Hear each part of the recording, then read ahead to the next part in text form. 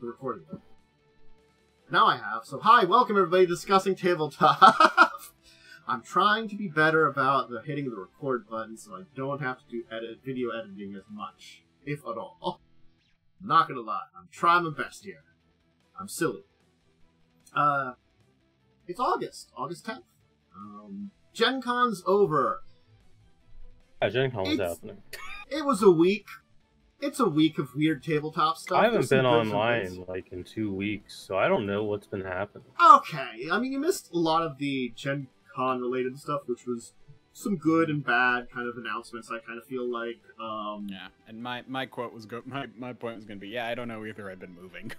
Yeah, so we can start with some of the controversy stuff, which we kind of have to put out there and talk about. Yeah, I thought that Lightning was talking to me a little bit about it. It sounds kind of rough. There were two things. Which one was he talking to you about? Let me find the quote Lightning posted. It's up a little bit past some of the role-building chatting. I'm going to tell you. One is related to Hasbro. It's the one now. It's like all the it's like the quote Lightning has: "Don't show more than 1% of the book, blur out the pages, or we could sue you." So I assume it's like the book preview copyright stuff. That was pretty rough. So yeah, I think Lightning and I were talking about. The details are a little sparse, but I did post the video in my chat that was Nerd Immersion talking about this, because he didn't put up any of his stuff that was supposed to go live around Gen Con because of this entire thing. And there were some people that got copyright strikes. So it turns out... Yeah, I did watch that whole video, so... Because basically the Hasbro... I'm sorry, the D&D, people are new people sending out books and stuff. So it's a new group that's sending out books that's doing this kind of, you can apply for it. Because apparently, years ago, you get stuff early if you're in the program, Then it sort of switched over a couple years ago to you usually get a little after, which you're still getting stuff to You're still getting free stuff. Yeah. Now it's a new group in charge of it, and they're I guess new at it, and so coming up with guidelines, which are probably reasonable, fair use guidelines. But the thing is, the guidelines actually are complex. Right. That's the kind of thing, But it also sounds like the strikes that some people got were because of Hasbro's lawyers. So basically, Wizards' lawyers weren't talking to Hasbro's lawyers, which were causing problems. Not only that, Wizards was having trouble figuring out and nailing down what their guidelines for these pre-release copies and stuff were. And that really mainly applied to the creators, which wouldn't apply to, anybody that just bought a book. But then they have their general fair use policy that you have to kind of follow, which is, there's a fair use policy for, how you use and talk about the book. That's understandable. But I feel like they talk about it in an incredibly complex and terrible way that reflects, honestly, the terrible and complex nature of copyright law. I really love when a company's incompetency ruins people's livelihood. So, yeah, I will say, basically what it boils down to is that Wizards of Hasbro, didn't check with Wizards of the Coast about their policies before taking down stuff, Nice. Yeah, I love that. Love to see it. Basically what it boils down to. It's the equivalent of when a company copyright strikes their own, video game trailer or movie trailer. Oh, that's always the music best. in it. I love that. Nintendo's, the worst with that. Yeah, Nintendo and Ubisoft do it all the time. So, the other thing which isn't necessarily bad because of the way they're really planning on using it in quotations, but it's one of those things that we have to pay attention to it, is Hasbro is hiring for Wizards a principal AI engineer. Oh, of course. I can post the job listing. I'll link this here. And again, there have been clarifications and stuff about this. This is more for things this is not art or writing AI. Yeah, there are a lot of uses for AI. People right now are thinking writing or... Yes. That's not what this is supposed to be for job-wise. Is that posting in chat or something? It did post in Yeah, chat. I mean, yeah. Okay, on my side, the chat is frozen up. So hey, thanks. Oh, there it goes. Thanks, Twitch. Again, that's one of those things. So it's not like I'm like screaming bloody murder about this, but this is one of those things. It's like we have to still be vigilant for companies, especially ones that use a lot of art. And I know Wizards has had a bad track record with a lot of things, basically because they don't pay attention. And this could be because they're not given enough people. And I'm not saying it's just about AI. I'm saying about, like, there have been, like, art assets. Like, I didn't even realize in something there was... Oh, no. It was... Oh, sorry, not to interrupt you here, but someone pointed out in the D&D movie poster, there was... One of the pictures in the background was actually something that was Paizo art. Yeah. Which so, like, is something... It's just not giving... They don't give their people enough time. They don't give enough people time, and whoever they're hiring on, they don't watch after them enough. And this could be they don't have enough people, to do that kind of thing. There's a lot of like mismanagement in there that's a problem, and it's resulting in this thing. So, yes, we don't have confidence in them, but this is not necessarily a bad thing, and I wanted to talk about it because, yes, there's a lot of uses for AI. I have my opinion on this. I'll let you go first. I kind of want to say one other thing, and that is that there's also the fact that they hire out they basically hire out a lot of artists, and there are some people who are bad. There are some people who try and cut corners. There are bad actors everywhere. Yeah, the bad actors everywhere. And the thing is, when you hire out a lot, control, but sometimes that's hard to dodge especially because when a lot of the AI art being put into sometimes into Wizards books, sometimes into Magic cards, and D&D movie poster, all that stuff, it was new tech. There wasn't detection tools for it. The detection tools still kind of suck for it, but they're getting slowly better. My whole opinion on this is because it does mention asset creation. If they are using they're training it on things that are ethically sourced or things they own, we're fine with it. If they're doing it the way other companies do, which is just theft, not cool with it. That specific part, using it for game development, could help people out.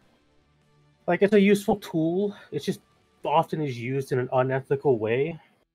Again. Yeah, because we just don't have laws for it, and everyone's taking advantage of it. The regulations aren't there yet. This entire week, I saw talking about this, and then I saw some updates about this, which was like, it's not as bad as it sounds like off the top of its head with the kind of update, with where they really want to use it. But again, they don't really say a lot of that stuff in a job posting because it's a job. No, it's a job posting. So you can't really explain that kind of thing, and it doesn't look good when you've had problems with it. They could have announcements about this rather than just putting a job posting out and talk about it because there has been bad press. I think that's the thing is they don't. They're very bad at press. Just Hasbro is really bad at talking. I just want to go on a slight tangent, AI tangent, since I ran into this. So I've been looking for, as weird as it sounds, one thing I thought would be kind of interesting was to get for my apartment my new apartment was to get a shower curtain that had a dragon on it.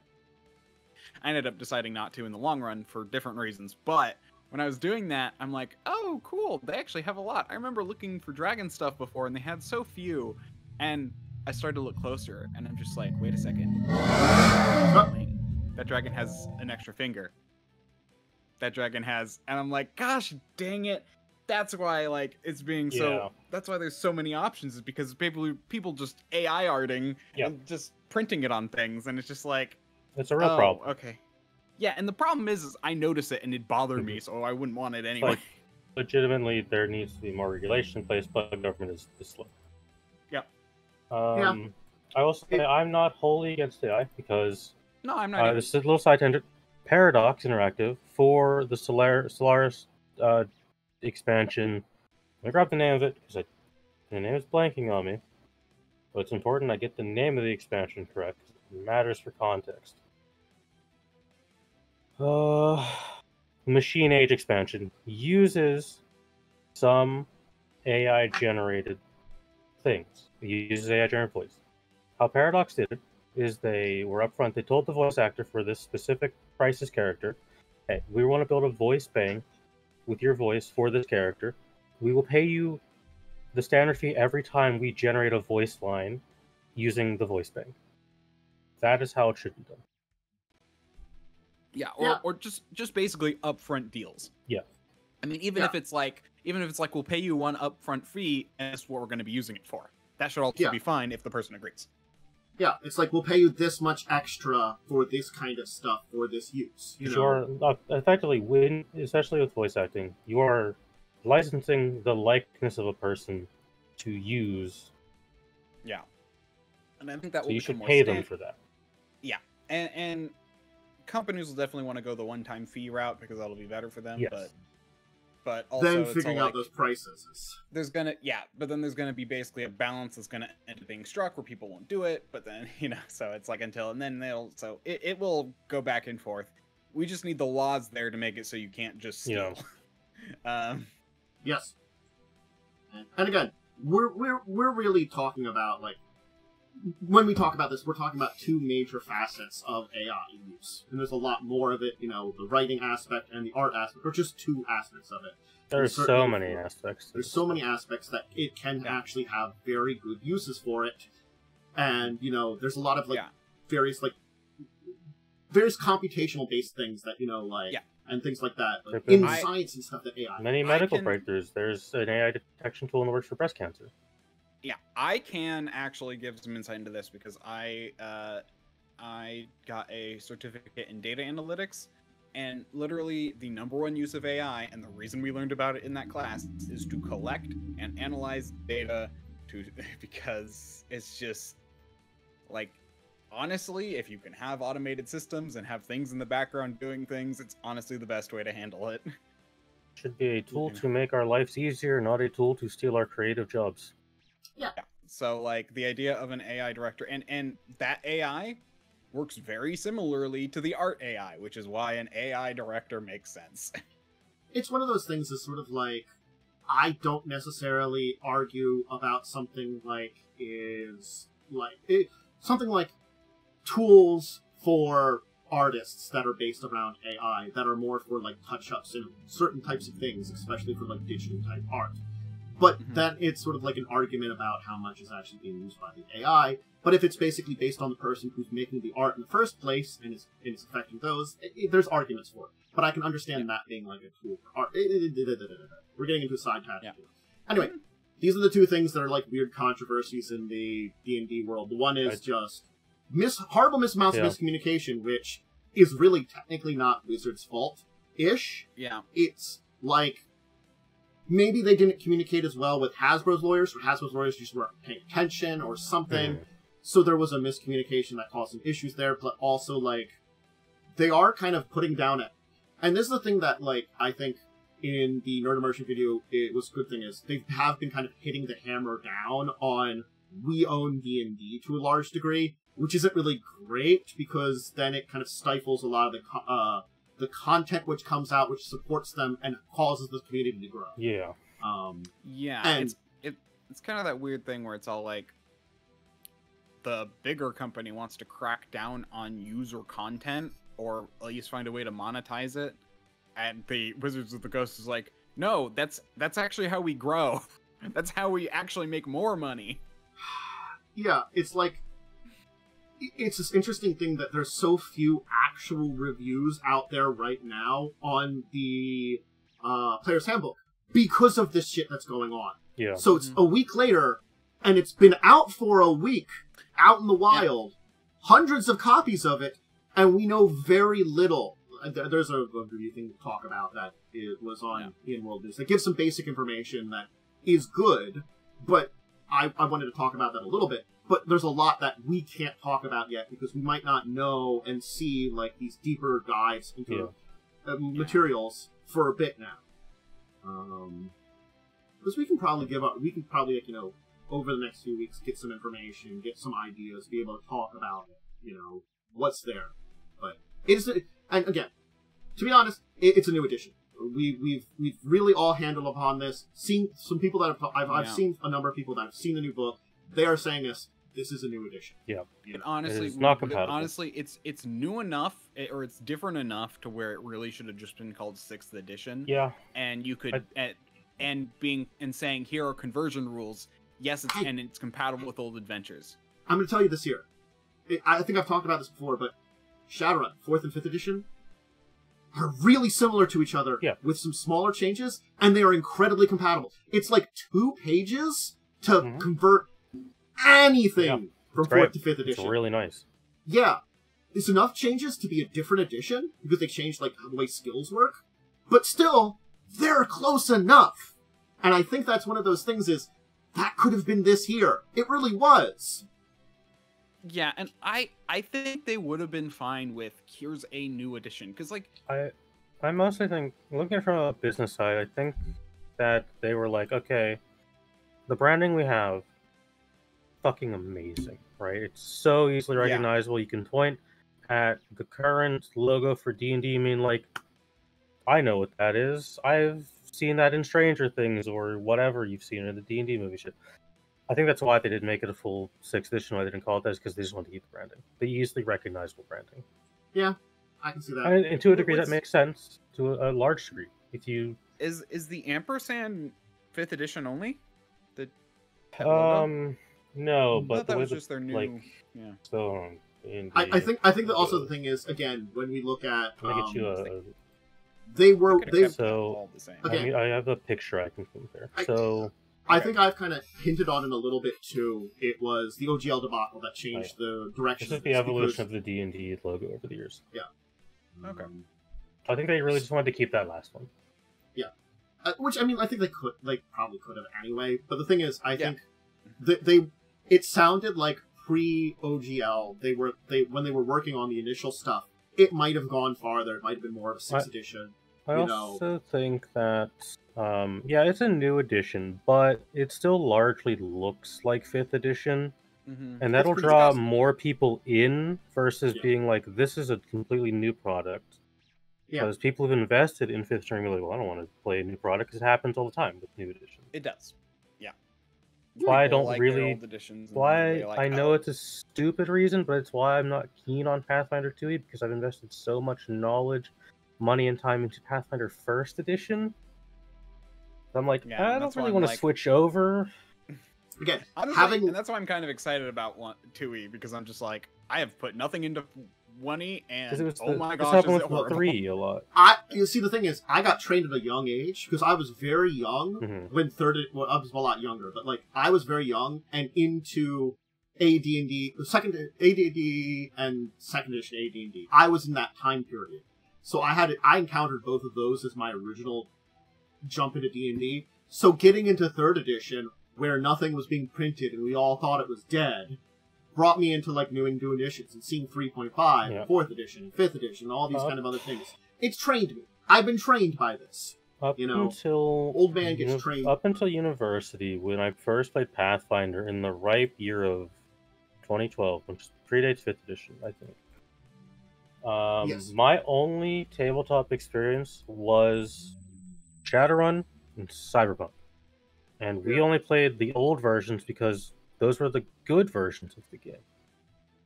Right? Like, Cyberpunk 2020 is up until Cyberpunk Breakout was the only good version. And then, I forget what edition of Shadowrun, I think it might have been 4th edition.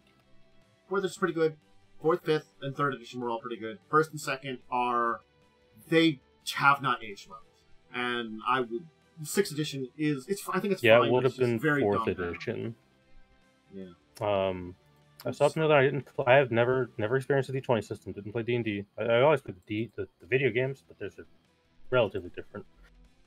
I played Pathfinder for a long time, and then 5th edition, I'm like, man, I don't want to play 5th edition. I have Pathfinder. And I played 5th edition, like, pretty good. And now I'm like, I don't know if I want 5.5 or 6e. I have all these 5th edition books. Yeah. And they're not as compatible as you want them. And they're not compatible. Yeah. Yeah. I mean, thankfully, things like monsters and stuff are pretty compatible. Especially classes, I think. Yeah, and subclasses, where it's like... Subclasses, ancestries, you get these at different... or species, I'm sorry, in that one, and backgrounds, a lot of those that need details and stuff like that to fix them. Yeah, I mean, I don't think even the species are that bad. No, they're not that different, because they're basically the a natural evolution of what they did in the multiverse book, where they started standardizing. I don't think it's too much difference, but I think it's really rather the backgrounds and subclasses are, I think, what makes it I wish most this difficult. was more of a new edition. Like, I wish it was full synthesis 6th edition. Because some of the UA ideas were really cool, and then they immediately backpedaled on them because people were like, I don't know if I like this. Well, again, it was those UA ideas. Oh, yeah. I mean, I was just saying, for example, I liked the idea of, like, unifying spell classes to be, like, you know, kind of the same way Pathfinder did. Yeah. That would have made things a lot easier. The only problem I had is I thought they needed something different for Bard. That was it. Yeah, for, like, the only Bards issue and I those have type of is classes. Bard should have had its own list. Yeah. Which is what Pathfinder does. Yeah, that's why they have a cult. Yeah, and I also really like how they do Sorcerer in Pathfinder, where you can get any of the 4 spell lists depending on, like, your direction you go in, which is really cool. Yeah, you can also do that for some other classes, which I think you can. Yeah, for me, I'm just gonna call it 5.5 because that's what it is to me. It's basically the move from 3 to 3.5. Yeah. Yep. Except less compatible. For me, it didn't do enough to be different, and I don't want to spend like $50 for a book on something I don't know if I will enjoy. Yeah, I'm doing it just because I can, and because I'm down being the person to show things on this. I know I've said in your Discord on record that, and I will say this here: wait, if you're unsure about like buying books, wait a couple months, and then go look at the new SRD. That's free to do. Because they did. From that, you'll know if you will like it. You will have to wait until after Monster Manual comes out. Yeah. That's the only thing. Because they aren't planning. Yeah. That's what Lighting and I are going to do if we can't. It's actually going to be even longer because they're also working on like the updated OGL for it to be fully released to the public, which is actually going to be about 6 months. So basically from book release to about 6 months later. Which I'm fine with waiting because I have an active D&D game that's probably going to take the better part of a year. Yep. I'm planning to run Pathfinder 2e next as my next game. Then from 5e, I'm moving to Pathfinder 1e Adventure Path, and then from that, I might run something else like Fallout or Shadowrun. I don't know. So, yeah. I will say this is the last thing. I will say there's one review of the Player's Handbook I did see that didn't really say a lot about the book, but just said his opinions on it. It's from the D&D Shorts guy. And his quote was, "This might be the only book Wizards has ever made that's worth $30. The digital version is $30. It's basically suggesting if you really want to get it, just get the digital because it's cheaper. Get it on D&D Beyond. Yeah, it's $30. It's DLC. They made DLC. It's $30 on D&D Beyond for this one. I'm pretty sure it's not a PDF because I think Wizards still doesn't do PDFs. No, so I'm not sure. They really should start doing PDFs. I have a small hope that now that they're gonna like have the new 5th edition, they might start releasing some of the older stuff as PDFs, like they did with fourth. That'd be nice. 4th edition. Well, they do have PDFs of it. They can make the PDFs of it. You know who got the PDFs of it? Some of those creators. Yeah. They could physically sell these PDFs, they just choose not to. Because I think they want to get people in on D&D Beyond. And then, I mean, D&D Beyond's eventually going to go away for their own, whatchamacallit, VT2. Yeah, I presume they'll transfer purchase. Or it'll be, like, merged. They'll probably merge it. It's going to merge. Is rather what I meant. Yeah. Yeah. So I don't see them just throwing D&D Beyond away. It makes too much money. Yeah. Anyway. We will talk about the Player's Handbook in a review of it that I was going to post here in a second, though. But first, before that, there is more Dragonlance novels by the... Hey, I like Dragonlance. Margaret Weiss and Tracy Hickman, which I think are the originally... or some of those Dragonlance is cool. Authors. So they're doing another trilogy of Dragonlance novels that are coming out. It's 2026, so it's miles away. They're working on it. Makes sense. I mean, there was a new Dritz novel that came out not too long ago as well. Let's see here. They're writing the books together. Nice. They've asked if the conflict with pre-existing lore established in Richard A. Nack's Legend of Huma. They said this is our story. They've asked if Hasbro's involved. They said Random House Worlds is the publisher. I don't know that, you know. And an omnibus edition of this I guess, Chronicles will be accompanied by an Omniscient of Legends in 2025. Nice. And this is Legacies, I guess. So they have the series of books they're coming out with Omnibus of them. I think we talked about one of them last week. That's coming out for the Dragonlance. They're getting new omnibuses of the trilogy. So it's, I guess, the first trilogy, second trilogy, the third trilogy. Yeah. If you don't know what an omnibus is, for those of you who don't read a lot of novels, because I know a lot of people don't read big novels or big series, it's a collection of all the books in one. Yeah. So, if you're interested in Dragonlance, we're getting moving. It's a great franchise. Alright, so... Random House is owned by Penguin. Yeah, I don't know what that has to do with it. I was like, maybe they That's just the publishing company. I think it's saying that they're working through a publishing company and maybe for book-related stuff. Yeah, especially for, Random House Worlds just publishes books. So perhaps while working through them, since they didn't say they're working with Hasbro, they're basically using them as a go-between between them and Hasbro. Because I remember years ago there was some issues. Random House World does a lot of the Star Wars books that come out now. Okay, I've got the EN World review of the Player's Handbook. I'll put this here. We talked about it. It's the new Player's Handbook. They talk about it a little bit there. This is like one of the few major Player's Handbook reviews I was able to find online that is currently up. There's a few other ones that are some videos of some random people that have them, but like a lot of the major players haven't said anything because of the updates about what's going on, that happened, and all the miscommunication that apparently was happening. Because again, up until the embargo was going to end, they were shifting things around with their embargo for releases and stuff, and like when you could do it, which was an issue. So this confirms here our thoughts that we're talking about, that the person here that wrote this agrees it's a new edition. Just as a sidebar here, you can read through all the details that they say about things in here and stuff. They talk about a lot. Again, we'll have to talk about it. Their bottom line on that one, it's well organized, much better than some of the older a lot of RPG books. That's very good. And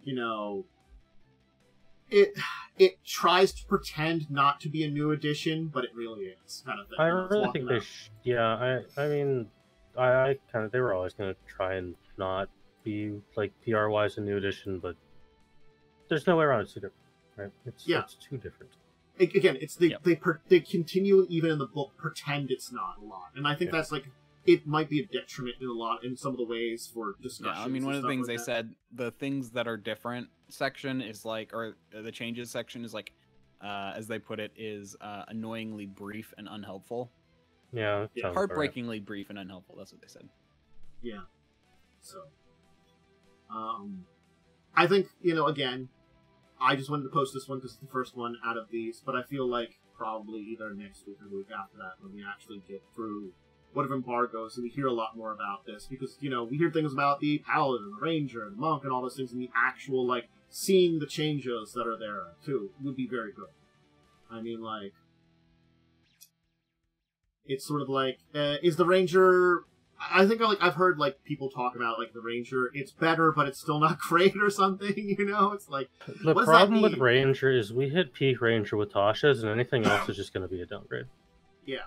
And it's not quite Tasha's Ranger. It's like steps in that direction, but it's not quite there. And from what I heard, they shifted a little bit more fightery. Yeah. Just a little bit more blast or like combat focused. Yeah.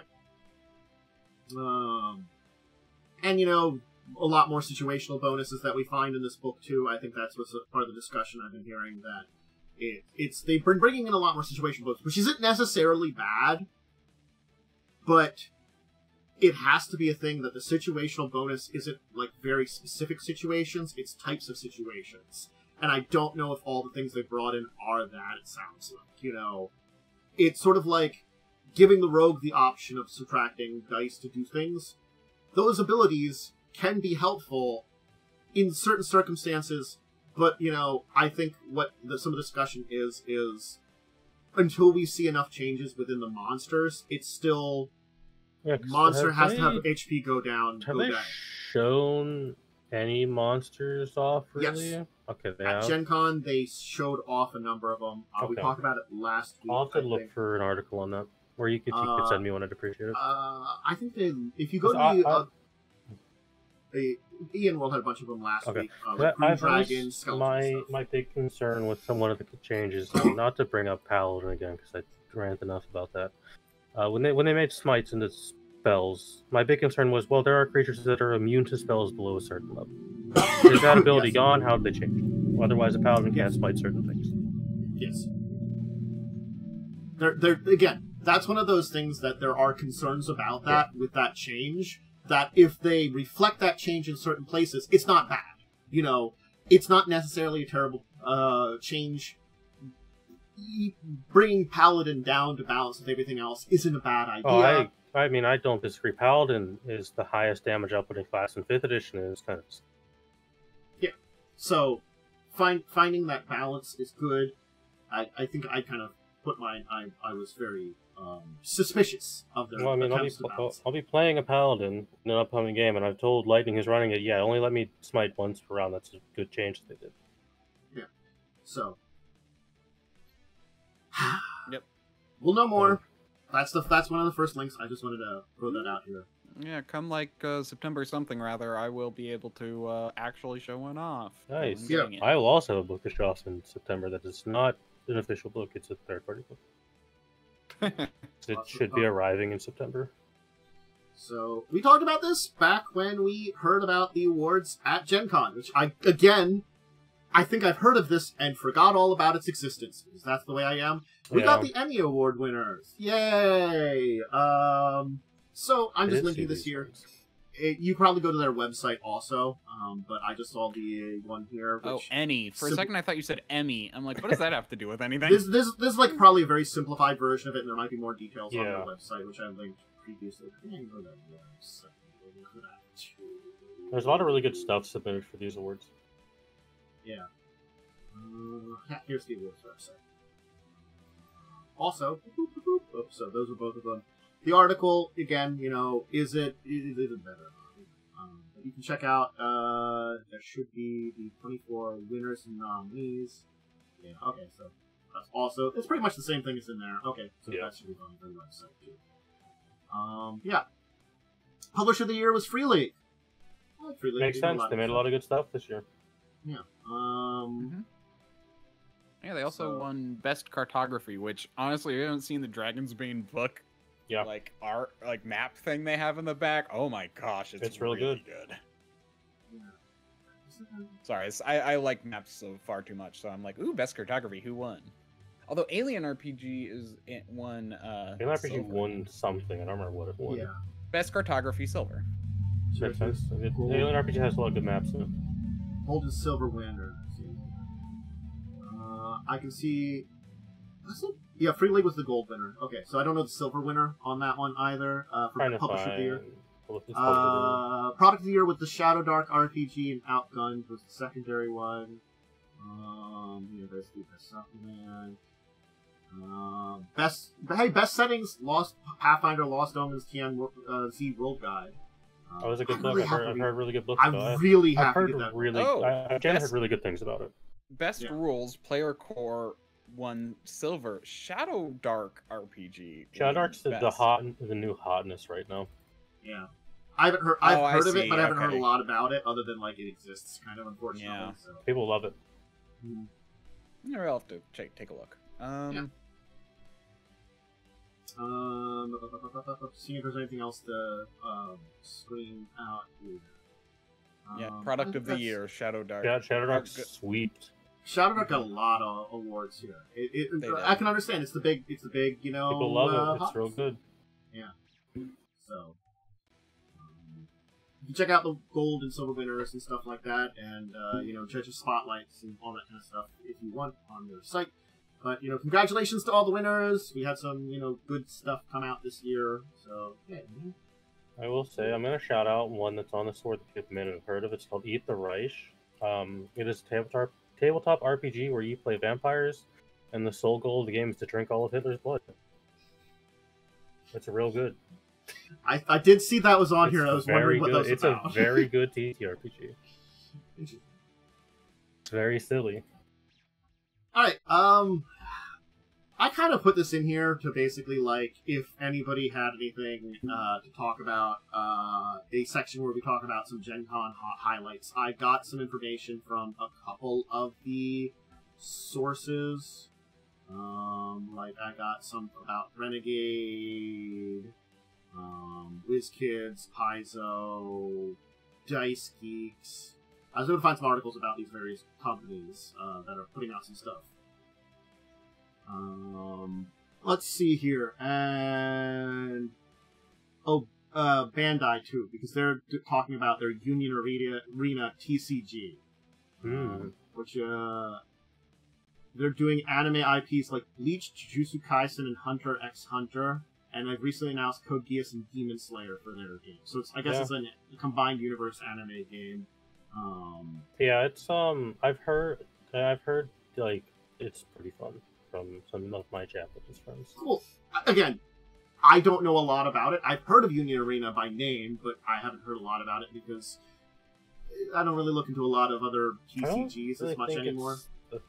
It's like it's definitely not in the top market share.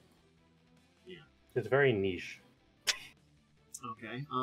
Other things like Renegade got shutting up. I'm just taking a look at their talking around. They showed off a bunch of their games and stuff like that. I don't know if they had any major announcements. Let's see. WizKids. They're doing another D&D Icons of the Realm 50th anniversary booster sets. They do the miniature little boosters and HeroClix stuff. And they're also doing Pathfinder Battles, Armies of the Dead, some miniatures too, and they were showing off their Star Trek Into the Unknown at the booth. So, WizKids is doing what they do, a lot of licensed stuff, a lot of miniatures, a couple of board games and stuff. Paizo, I think we talked about most of what they were showing off. They had, again, like, the new, I think we talked about it last week. We got most of the announcements for Paizo from Gen Con. It's the new, the Starfinder playtest is out, Starfinder 2E, and some of the new sets and books and stuff that's coming out in the upcoming year they talked about. And then,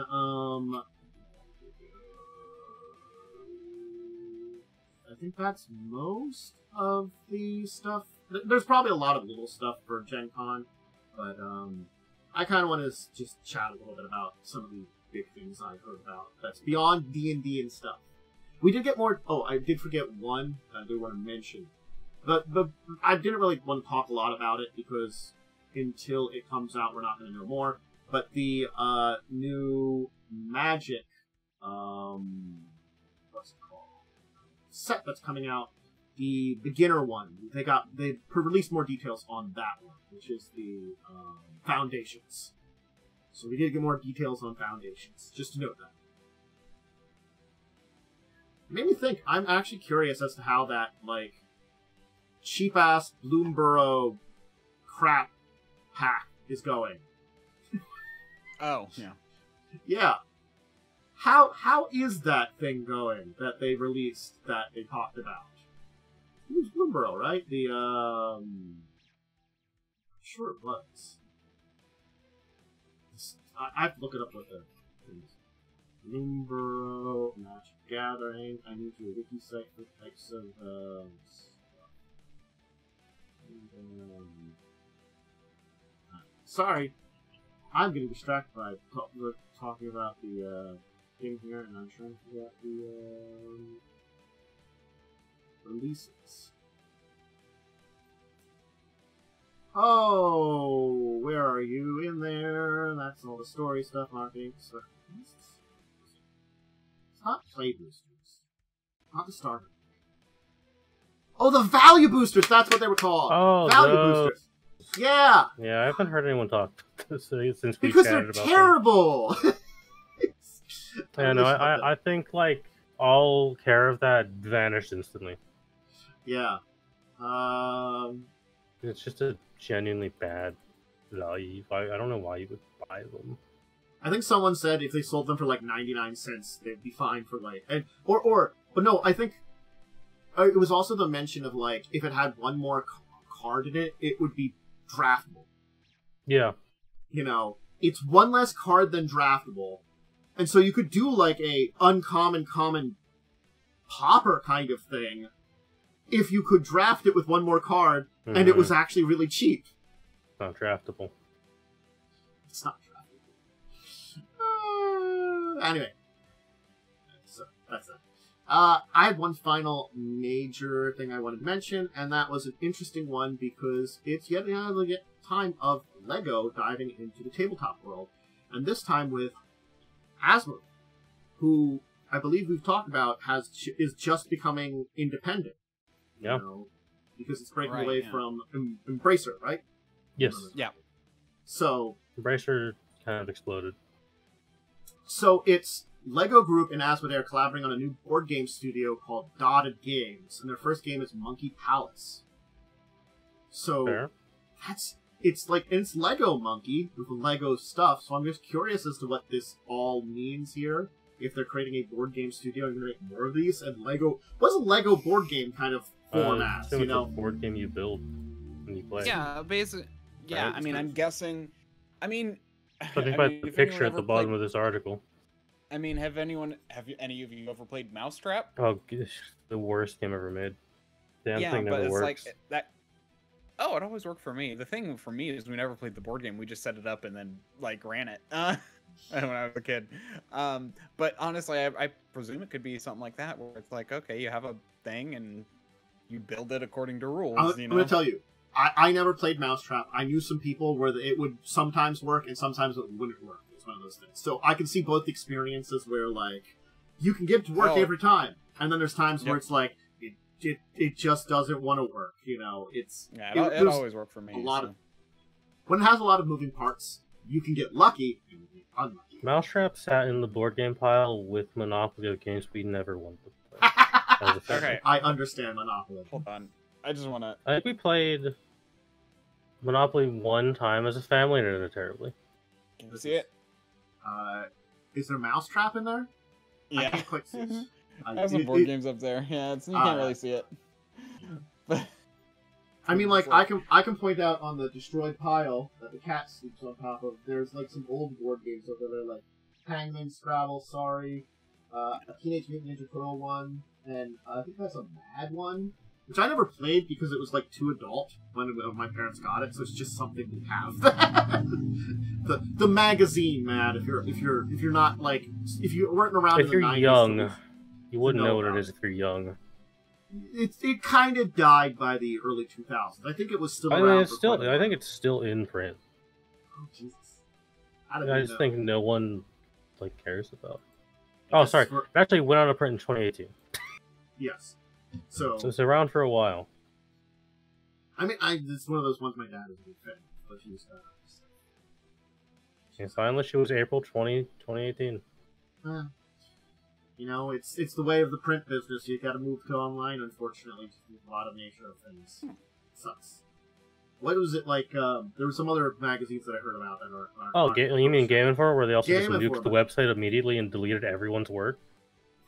That's awful. So if you want to hear about that, I recommend you listen to Drop Frames, because they did a really good segment on it. Yeah. So, like nuking the site, that sounds like an awful thing. You know, you can just archive that shit. Genuinely, I think there are now people talking about how it should genuinely be illegal to delete an archive source of information like that off the internet. Yeah. Where? Wait, what? What got deleted? So Game Informer was suddenly closed by GameStop. And also noting, Game Informer, long-standing video game... One of the literal only good pieces of game media left. Yeah. Closed by GameStop. The website was shut down. All articles deleted. So writers cannot find them to put in their portfolios. They're just gone. There's a lot of efforts right now trying to find them and get them back, but it's a really tough going process. And there were several ongoing contracts that might get GameStop sued Because they might be in breach of contract for just shutting the company down. That would not surprise me, because that kind of thing, such like just on like the cusp, like, yeah, we're shutting huge it down. one. Deleting All everything. of the Dragon Age Velguard press was through Game Informer via contract. I don't think EA is happy. Nope. Yeah, honestly, I hope that they have a backup and can restore that, because I feel like they're gonna have a lot of issues if they don't. A lot of work just got deleted overnight. Yeah. It sucks. Yeah. Yeah. Why would you ever delete something as a company? That's just GameStop the dumbest thing. GameStop Storage is the worst. cheap. GameStop It's is just GameStop. the worst. It's GameStop. I can just say it's GameStop, and that's a perfect excuse for the idiocy of it. It's GameStop. They do a lot of... They've, over the years, done a lot of bad choices. Probably one of the worst companies. Yeah, I always hated GameStop. There's the other one. There was like two. There was GameStop, and then there was like... No, what was it? What was the other one called? The thing is, I'm so glad I like the other one, but that one got... There was a period of time when I was much younger that I considered working at a GameStop because there was something about it. I think I even applied for one, but I didn't really push on it very much, so we didn't really get anything from it. But I have heard from so many different sources, whether from people I've known, friends and associates, or online, horror stories from GameStop are infamous, and there's a million of them. I have a lot of friends who've worked at GameStop, and I've never heard a good experience. Yeah. Yeah, oh gosh, I have a fun story where it's all like, I pre-ordered something, and like my mom basically wanted to wait like a week for my report card to come in for good grades, and I got good grades, so it was fine. And I went in. It's like they didn't even save it for 5 days. Yeah, nice. Yeah, it's the type of shit. And they didn't. Yeah, and so like they sold my copy, my like limited edition copy that I paid for, and I don't think I got any money back for it. I remember the last time I pre-ordered, which I don't think is legal. The last time I pre-ordered a game was Mass Effect 3, which was 2012. If you want to feel old, chat. That was a long time ago. I pre-ordered from GameStop because I wanted the little robot dog that came with the GameStop pre-order. I didn't get that in my pre-order, and I was pissed. So, I must confess, I think I can think of my last pre-order, and it's not a good one. What was your last pre-order, Canopus? Resident Evil 6. You know, I can't judge you because I have friends who did that. Look, it was a Resident Evil game, and I really played the shit out of Resident Evil 5. And, you know, with all its controversies and problems, Resident Evil 5 was still very fun, and I played so much of it with Blaze. We played through Mercenaries together. We played through all the difficulties together. We were, like, getting all the unlocks. You know, we did a lot. We played through it, like, a couple dozen times, probably. You know. I remember my experience with Resident Evil 6. And this is super side tangent, but we don't have a lot to talk about it. My experience with Resident Evil 6 was me and a friend, we bought it. We were like, we're going to play this here. So we loved Resident Evil 5. We got to halfway into Chris's campaign, and we both returned our copies of the game to GameStop.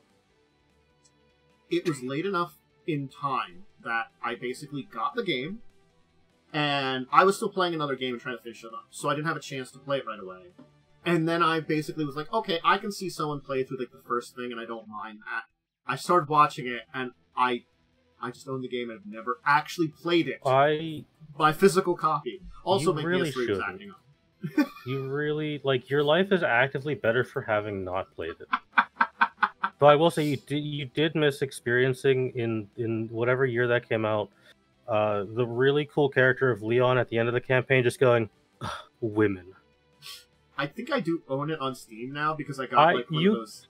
I remember we talked about this after Resident Evil 5. I think you were like, do you want to do 6? And I just said no. Yeah, I think I do own it because I got like one of those like bundles on sale, which was like 1 billion Resident Evil games. But yeah, there is not. You'd have to pay me to buy Resident Evil. You'd have to buy it for me. Somewhere I have like it's like I think it's one of the Resident Evils. I had like a metal tin. Yeah, I think I got it in a sale. I have 5 in a metal tin. I might have the 5. I might have that too.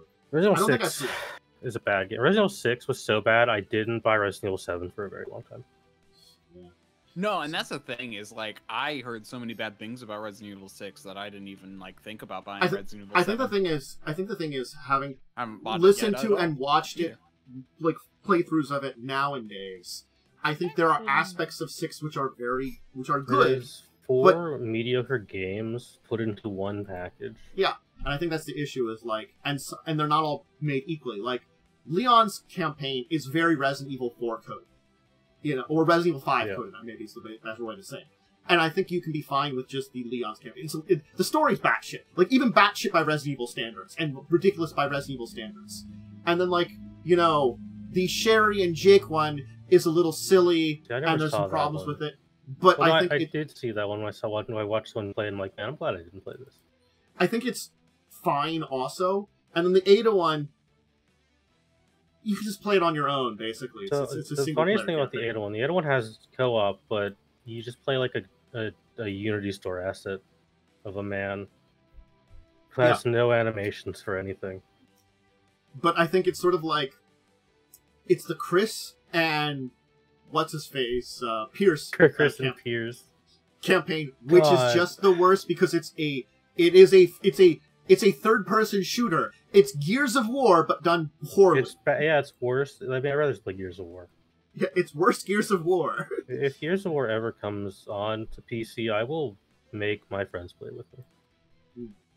I never had interest in that. I love Gears of War. Gears of War is like people are like, oh, Halo is the best Microsoft franchise. No, it's Gears of War for me. Gears of War is better than Halo. I never beat Gears of War 3, but like I totally played the hell out of 1 and 2. Oh my god, 2 is like my favorite Xbox game. I think that's the thing is like I'm mostly because I moved and didn't really have went to college and didn't really have access to like my Xboxes readily. So I never finished it. Very much did the achievement where you had to kill 10,000 locusts. I did that for all of them, except for Judgment, which was really bad. So yeah, magazines are good. We don't really have them anymore. I mean, even like online versions of them would still be good, but we just don't. I still have a pile of Game Informer somewhere in my house. It was one of those things I actually have to talk about again anyway, because like at least they linked a bunch of news sites, but the last, other than EN World now, which I've been using, Tabletop Gaming News I was using for a long time. I was using that one. Dicebreakers is gone. Tabletop Gaming News has like they released a statement that they're like, hey, we're gonna try to keep going, but it's just like the person that's now like in charge of it is the only one there, because like it's like all like it went around and then a group of people bought it. You know, it was going in between companies owning it, and now this one person that's been like was one of the co-owners is the only owner and like a person now because everybody else like either like sold it for cheap or something. That sucks. So sort of like. And so we linked like a bunch of places in the EN World that are like, here's a bunch of other sites. So I'm going to try to use some of those other news sites they linked, and I'll still stop by Tabletop Gaming News because that was the first news site I went to when starting like looking into news for like this year. That was the first one I found for like for sources of stories and stuff that we can talk about and kind of break down our own opinions on. Yeah. So, you know, it's just an unfortunate thing that, you know, it's hard to find. And these sites are like a lot of them are mixed bags that they have to like do more than just tabletop. It's hard to find these just tabletop news sites now. Like when you got these like big cultural ones, kind of like more things like IGN is trying to do now. So like that's where you have to kind of go, unfortunately. Yeah, hopefully Dicebreakers gets back up again because technically they have posted one thing since their previous shutdown, like one article. Yeah, I mean, again, I think it's going to depend on what IGN decides. Does with them, yeah. Are they going to just keep it their own thing, merge them? Yeah, they literally stopped all articles, and then there was one posted in June. Yeah. Which is more like a how to do a thing rather than like, it's like, how to play this game. It's like, okay. For online people, here's a little thing for this week that I just, when we're talking about this, I thought of. Momo, your suggestion for more two-factor authentication and stuff like that. I thought I had it for certain things, and apparently at least Twitch got reset. Yeah. And I didn't realize that from some update somewhere along the way. And it was switched over to like just the one that's bad. I went to look, and I had switched it over to the app, so I'm actually good. So, like, genuinely, even if you're just a casual Twitch user, or on any website, have two-factor. And if you can, use an authenticator, because all it takes is a person to get one account from you, and then they can get everything else from you. Yeah. That's all it takes is one account to be breached. Yep. So, and the two you mentioned, Authy and Google Authenticator are the two best. I will be transparent. Authy did get hacked this year, though they only released phone numbers of employees, I believe. Yeah, mine's just called Authenticator. I That should one's probably good. see. That's That's I think fine. that's probably Google Authenticator. because that's Okay. that's one of the two. I split. I mine personally between use both of them. Authy. I use both of them. I use them for have, different things because I feel like that's also good to like kind of split your. I have a few friends who are in like in the games industry. They are required to use Authy as part of their contract, Ooh. Yeah. just because cybersecurity is a very serious thing. I did You should protect yourself. I did activate a couple more sites that I hadn't had on, and I was like, ah, man, I really should for this, you know. The big thing for you guys would be make sure your Twitches are secure, because that's your livelihood. Mine is. Your It Twitches came and your up to mine. YouTubes. Yeah, it came up to mine because, like, again, it's just someone I followed because they did some, like, Pokemon-related shorts that I thought were really clever things, you know. Because, you know, I've got... I don't think I have 2FA on my YouTube. Probably should. You know, and it was just one of those things, like, I'll give you a follow, you put out, like, a short every once in a while that's an interesting, like, a discussion point on, like, Pokemon. Because I like playing Pokemon Go and learning about some of this stuff occasionally, you know? It's like you run... And again, like, you know, with... If you want tips on how to be But they more got hacked. secure in your online browsing, I do implore you to follow Pirate Software on YouTube or his Twitch, because he is a offensive security specialist. I'm sure you've seen his shorts; they pop up everywhere. Yeah, I've seen some Pirate Shop. He gives very good advice on how not to have your data breached, and how, truthfully, your data has probably already been breached. But a lot of data getting breached doesn't matter. Yeah. Just when they get the very specific things that do matter that you should protect, like your bank information or your phone numbers and shit. Yeah. There's our, like, thing on this, because we've been discussing that kind of thing. Hey, PSA, make sure you're secure online, because you can lose a lot of stuff that way. Yeah, it's just And don't click random links people send you. oh god, there's those show like. That's how most people get viruses in their computer. They just click a random link. There's so many like just like random links that you get like from an email or from a text message, and I'm like, yep. Why are you here? Never click a link in a text My message. 85-year-old boss and his wife. Jeez, the number of times I have to help them with junk. That. Yep. Never. if you get a text and it has a link, never click that link. Yeah. Sometimes I get like weird texts, and I'm like, "Who is this, and why are you texting me?" So if I get a text from a number I don't recognize, I delete it immediately. Literally, I had to stop my boss from signing into something with his Microsoft account because he's all like, no. Throw a random thing. I'm like, no. He's like, normally it logs me in automatically. Do you know what's going on? He's like, do you know where I can find my Microsoft password? Because normally it logs me in automatically. I'm like, something's not right here. Yeah. Yeah. Look, this is a good PSA. We're very online people. We're hanging out here. You know, these are important things to talk about. So, probably the reason I never enabled it is because I have no idea how to find it. I have no idea. I do not know where it is on YouTube. YouTube, you have to secure your Gmail. Oh, yes, Gmail. Yeah, you're good then. Yeah, okay. If you have two-factor Gmail, that is your YouTube.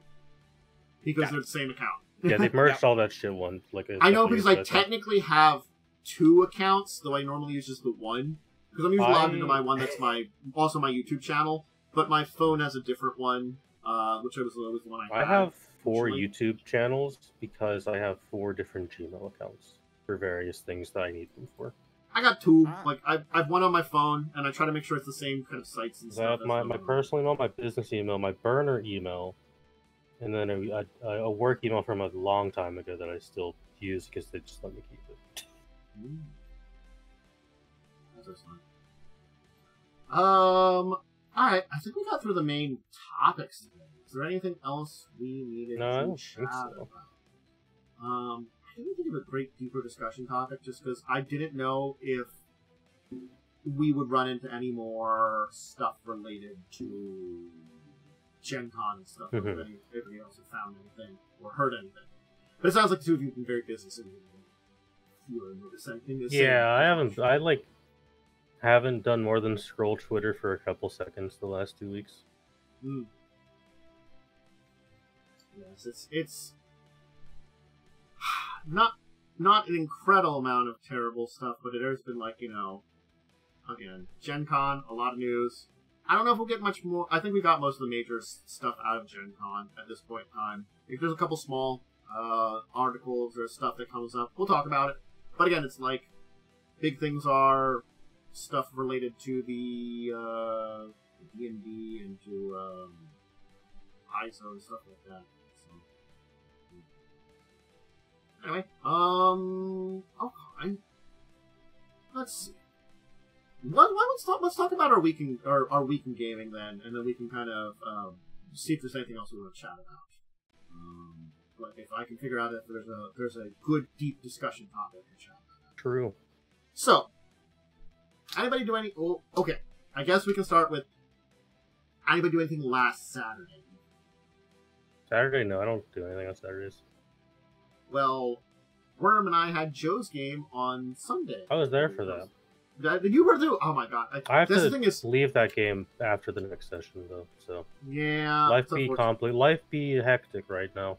And the thing is, it's like I'm curious as to how long Joe wants to go, though, because we've definitely I don't know how long he wants. I thought that was a fun session.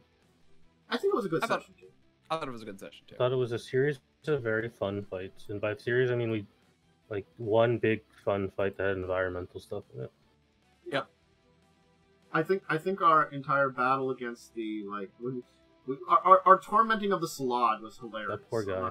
I loved that. I loved the Slod. That poor man. We tormented that Slod so much.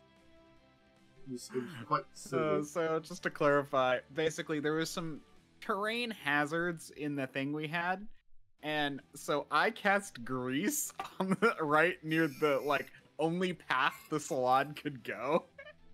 It's that or face the hazards, basically.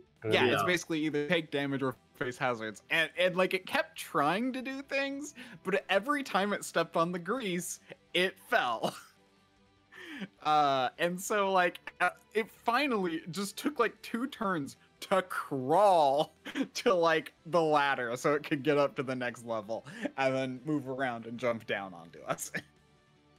It was a very silly kind of thing. And then, but before it could even get there, it got webbed in a web spell that I did cast. Use the power of Wand of Some Webs. Honestly, it was a really good tactical thing because it basically meant we didn't have to face the heavy hitter until we got rid of a lot of the other people. I'm not gonna lie, that's the best thing that Joe's given me as a character that's very not attack heavy, which. I'm not gonna lie. I had an opportunity to take an attack spell, and I took something that is not an attack spell for me. I took Greater Invisibility, so I can put one of our melee people in Greater Invisible. Because I felt like advantage to all their attacks is probably a good thing. I'm like, you know what, I can continue my shenanigans without taking actual attack spells by making someone else murdery. So yeah, look, one day maybe I'll take an actual damaging spell. There's that it was Fizban's has a psychic lance that actually is pretty neat, and I looked at that for new level spells. We did level up too. Fun battle. That was pretty much all of it. Was the battle though? It was really a big epic kind of kerfuffle. And I did try to negotiate with people, and it didn't work. And yeah. That is one thing. I think the book just wants you to. I think the book just wants you to fight them. Yeah, the book just wants you to fight them. And Joe, I don't want to be mean to him, but he just doesn't think of alternate solutions. Yeah, so I think it's the thing fight that them, so that's what we need to do. Is these things don't have. The battles built, the other options built in, and because he is only working off of, I have this set up for this, week, out of 2 weeks, it means that, I guess that's an easy way of saying he only has so much time to work on it, you know. Kind of thing. Yeah. Yeah. So, and so he basically keeps to a lot of what the book has. So it's like he doesn't have, and I don't think he's just quite as like ready for some of the improvisation. Too. Maybe. I don't know what to say. Anyway, I think it was fine. It was fine. Anyway, Monday, River ran a game on Monday. Yeah, River's game where we fought Jay's character's family, or some of them, and we killed them all. Oh yes, Jay's character's family, who's the gnome raised by rats. Yeah, by like hyper intelligent rats That are terrible, awful creatures, really. And they're part of a rat democracy. Yeah, they're a rat democracy. That's not why they're terrible. The terrible part about them is the fact that they take other rats and forcefully ascend them to human intelligence. That's not okay. Yeah! That's, like, pretty bad. I didn't say anything about that. I just left that out there. It's like, that's the thing that they're doing. Yeah. And then, we did a dungeon. We found a wolf man, and we freed... Well, we didn't really free the wolf man. Well, yeah, because then, like, you know, and you ended up traveling to you tried to come, but I didn't let you. You didn't let me, so then I had to, like, you know... I, like, kicked you off. I kicked you off of me. I had to do shenanigans to follow you, because I'm sorry, that would do Parent would do. It's like, nah, I gotta follow. Shenanigans. You forced shenanigans out of Parent. Good. It's fun. That's what I'm here. I'm here to make the game goofy. I hate to clip that. Hmm? I tried to come, but you wouldn't let me. Yeah, I had to kick you off of me. Oh god. Yeah. Yeah. We don't discuss how horny our D&D game is, alright? There's a lot of horny games. There's a lot of. Perrin is the only not horny character, I feel like. Perrin it's not a horny character. Also, I learned last session you had a pseudo dragon the entire fucking game. Yeah. It came up in the first session. When the fuck this guy existed. And I think I was AFK for it. I'm not going to lie, I also forgot about the pseudo dragon existing a little bit. I was sitting there, I'm like, oh yeah, fucking Tea Leaf, I forgot all about you. It was one of those things. Do the JRPG thing of go kill a god now or something. Yeah, it'll come up. You know, fight God with the power of anime. Yeah, the power of friendship. Yeah, and have this that. gun I found. And we have to murder, like, I don't know, There's two elves we have to kill, because they kind of suck. We have to murder multiple, kings, too. Well, I'm only murdering one of them. The other's your problem. I mean... I made it our problem. You There's multiple go kill regicide. an old man. That's on you. I have to go kill a tiefling, so my boyfriend can ascend the throne. So it was interesting adventures. That's We're college students in that game, by the way. Yeah. Not all college age, because I'm like a 40-year-old halfling. My character is 98 years old. Yeah. Which is a middle-aged adult-ish for my species. Anyway, then we had my game. Your game, where we did more investigation. There were shenanigans happened. They did indeed. You went to go talk to someone, and then his friend got murdered by a hot lady who was plagued with madness. And you ripped her eyeball out. And funnily enough, that was actually the solution. Was removing the eyeball, and Lynn figured that out. Yeah, but they didn't say anything about it, so their character No, just so you just think eyeball. you just have the weird image of Lynn just ripped someone's eye out. Yes. And then smashed it. Yeah, it was like, well, that was a thing that happened. And then he got ambushed by a horrible squid man. And his two assassin lackeys. Yeah. And you had a standoff with some cat people. Yeah. It was a lot of it. Shenanigans abound. Adventures, yeah. Also, I think Cell went to go talk to some church leaders, and then, like, I don't know if... I assume some people got the vibe I'm putting down. You probably shouldn't trust the church. I got the feeling the Church was probably evil. Probably shouldn't trust them. Yeah.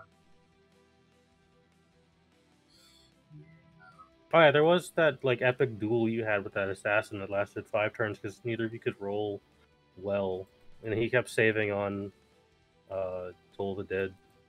Yeah, well, I mean, like, I cast a bunch of spells, and many of them didn't work because of rolls. Yeah. Man, the power of lack rolls. That was. There's a lot of bad rolls that session. Yeah, that's fine. I think the session's fine. I enjoyed that game. We're all apparently everybody but our Tengu is hot. So yeah, everyone. So Cell hasn't revealed this yet, but I think it's pretty clear.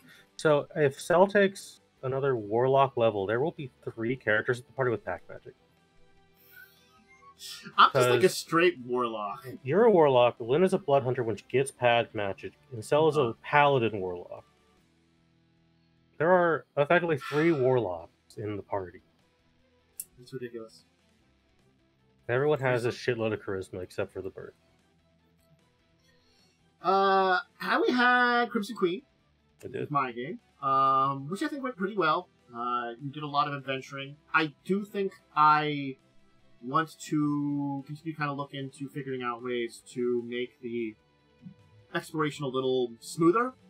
I don't think it was bad, but I do think there can be some making it smoother and stuff. I know issue for me is and this is partially because of Carrying Crown and how that dungeon there later on. In my experience, when an undead dungeon is like, oh, there's a bunch of corpses on the floor. My assumption is, oh, all of those corpses are going to get up and fight us. But that hasn't happened in this dungeon yet. I mean, that's why I said I've been stepping on. I will say, everything. I removed 4 encounters because they were just unnecessary battles. One of them was in one of those hallways. Yeah, no, I figured. I 100% figured that there was something there that was supposed to happen that you removed. Yeah, only one of them. It's weird that the book would go into so much detail of what kind of skeletons are on the floor. Again, because the thing is, I have detail on both halls, and it's both of them are kind of like that.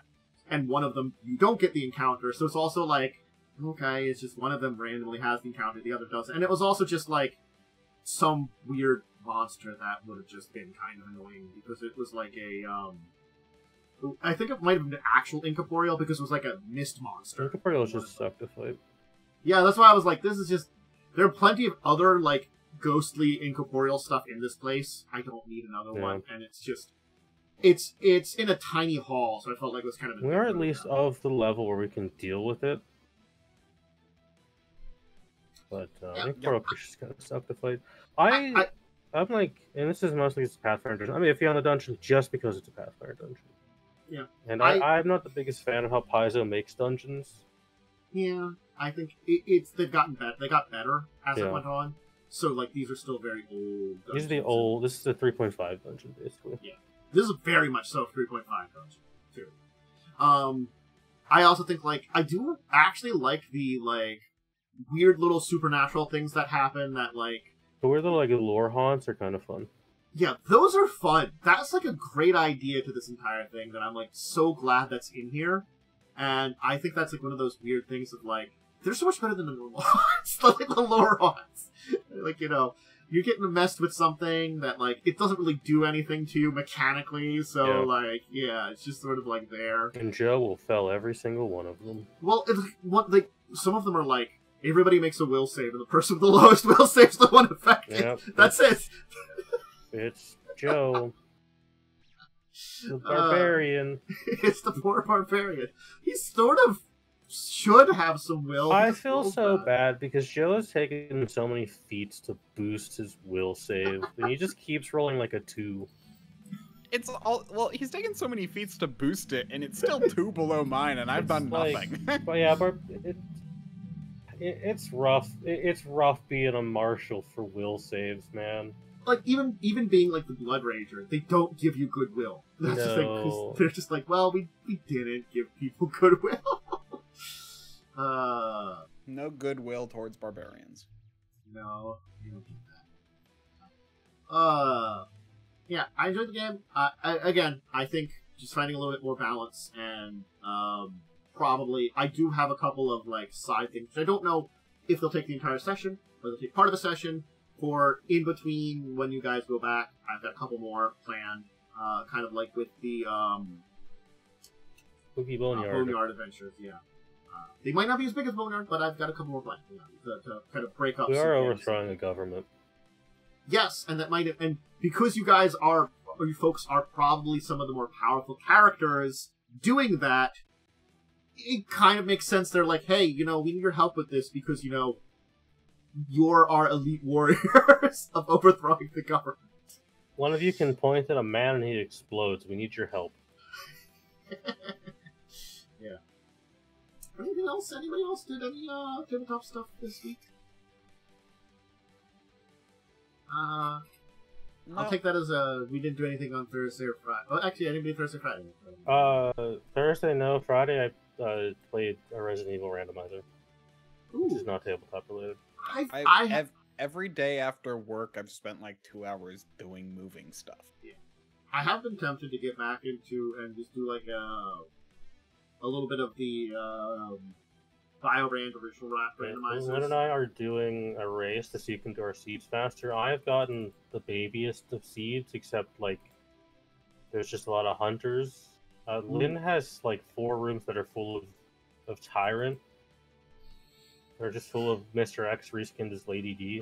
See, I've been waiting for October to play through it, but I really have been tempted to like put in for the RE4 remake BioRand randomizer that came out with, because it's so good looking. It's sort of like they've taken their style of it and managed to apply it to RE4 remake, but I haven't played the base game, so. Hey, the base game is really good. I do have to do that. RE4 remake is probably one of the best remakes. Yeah.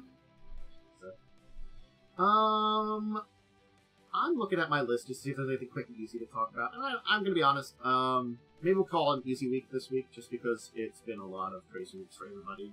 I do, and we've talked about some other side topics that have been interesting for that this week, too. Just for fun. I could just call this the side topic week. The side topic week. Certainly speaking. I mean, if you really want a real side topic, what kind of hat do you think would look good on me? Ooh. I'm bad with hats. I think you should rock a I flat am too, hat. which is why I have this. I have this, which doesn't go over my headphones. Remember that. Which also kind of been squished in a little bit, just because I leave my headphones on top of this, and I think the. But I've been getting sunburn on the top of my head, so I think I should start wearing a hat when I go for walks. That might be a good thing if you're going out of time, which you can do that. Just a simple cap would be good. That's usually wear one of 2 hats. I either wear a pirate's baseball hat, or I will wear a flat cap. I for a while rocked a straw hat, or like one of those like straw hat type hats. It wasn't like it was sort of like more like this style of hat, like the kind of brimmed hat, but it was like a straw one, which was really neat. And I used it while I was, this is going to be a weird story, crabbing in the Maryland. Nice. When nice lady that was a very good friend of the family who passed away many years ago at this point in time, I would stay for a week at her place, and she had a dock on the Chesapeake where you could go crabbing, and I spent a lot of hours doing that, back in my youth. And I rocked that hat. And that hat got wrecked, but I'm sad about that. The hat I would like to get is always sold out, and it makes me sad. It's Ray's burnt out hat that he sells. Oh, yeah. But it's like every time it goes up, it just sells out immediately. Here's the thing. It's like, it's so hard for me to be like, because, I've gotten into now, both watching my normal, like, I watch a lot of content creators. Yeah. And there are so many VTubers that put out a lot of product.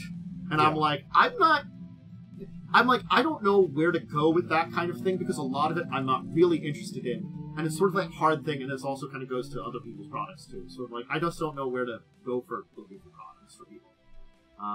But VTubers are probably a lot worse than people. They got a lot of this. Yeah, I know VTubers are like super monetized. There's nothing wrong with that.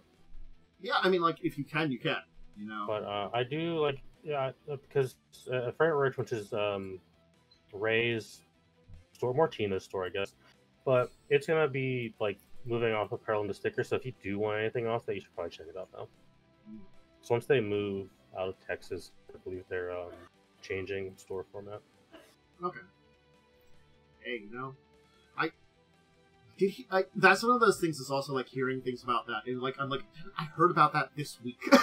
Yeah, you mentioning that for a while. And I just miss these things so much. I like know this stuff because I watch Ray in the background when I do stuff. See, like I usually put on his stream, but then don't pay attention to it if it actually starts the game. I probably do other stuff with other Oh god, yeah, he's like the only streamer I'm really sub to and watch nowadays. Mm-hmm. Look, you know, it's as I've gotten older, I relate more to the 32-year-old ex-Minecraft YouTuber. I reflected more that I used to be a perpetually on the TV kind of person, and now I'm a perpetually on the internet kind of person. You're perpetually on the Pokemon Go kind of person. Not as perpetually as I used to be. I've gotten a little better, but like, you know, like maybe like once an hour I'll like catch some things around me, and I do go out once a day to like the local park to do play. But that's also usually an excuse where I go to like the bank, and the grocery store, and any other kind of like maybe like the pharmacy or stuff like that. I just include that in my trips out in the world. So it's like, does anybody need anything from the world? Okay, I'll go do that. You know, it's the excuse too. Also gets me out of the house. I just find it really funny on back to D&D. On Joe's game, when you were late, you came home and you had to go back out for the game. I talked about this. Very funny. So I joined the game because I was gonna make dinner, and my mom came to me right before I made dinner and was like, "Hey, I'm gonna order some stuff. Can you go pick it up?" And I'm like, "Okay, that's right around Joe's game. I might join the call while I'm picking up stuff, but I should be back in time. You know, great. It's not too bad. It should be fine." And she's like, "I'm gonna get like a couple of appetizers at like this Italian place and a Sicilian pizza.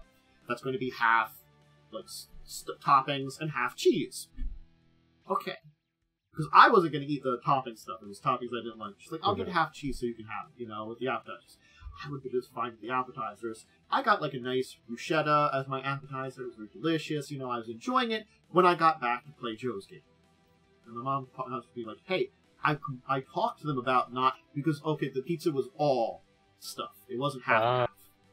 So she talked to them, and they made us a cheese one. And so then I had to go pick up the cheese one. Yeah. Understandable.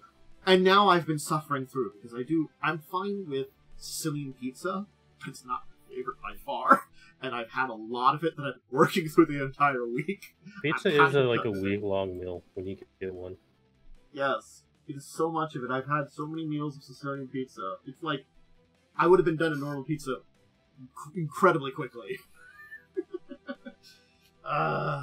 Just a little bit left in the fridge. Gotta eat it, you know. Don't let that go to waste. That was my adventures on being kind of late for Joe's game.